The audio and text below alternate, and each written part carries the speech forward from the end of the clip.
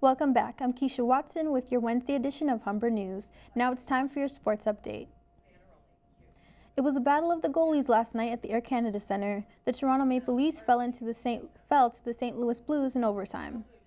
Both goalies were standing over their heads last night as Maple Leafs goalie Frederik Andersen stopped 41 shots, while Ontario native Carter Hutton had a respectful 31 saves for the Blues. It wasn't until halfway through the third period before the scoring started. Connor Brown got a shorthanded goal, passing Hutton for his 11th of the season. With 90 seconds left, the Blues brought on the extra attacker. That led to Alexander Steen scoring with less than a minute to go, leading to overtime. Less than 2 minutes into overtime, Toronto's own Vince Dunn sealed the deal and scored for the Blues. The Leafs will be in Philadelphia tomorrow night, looking to get back to their winning ways. And now we go down under to the Australian Open, where one Canadian athlete is impressing and another had an early exit. Eugenie Bouchard had made it to the round of 64 as she will play against top-ranked Simona Halep tomorrow at 3 a.m. Eastern Time.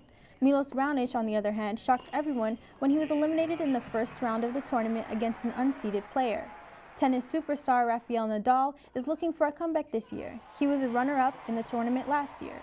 Also, six-time Australian Open champion Novak Djokovic is coming back from a lengthy injury.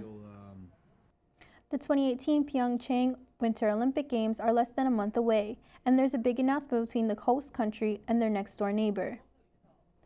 North and South Korea have agreed to march to the Games together.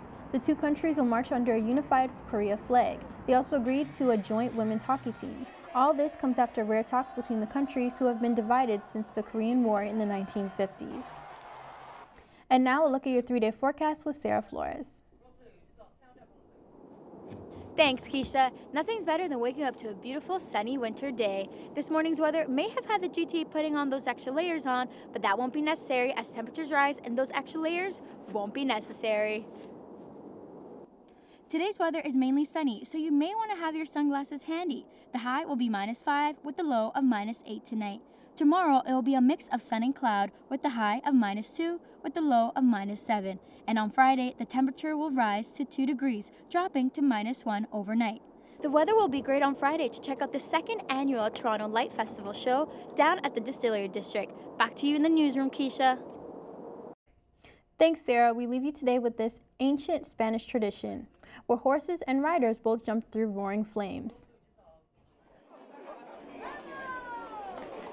It is a part of an annual festival in central Spain. Locals say it is a big part of their culture, but animal rights groups are condemning it. Participants believe that horses that leap through the flames will be purified during the coming year.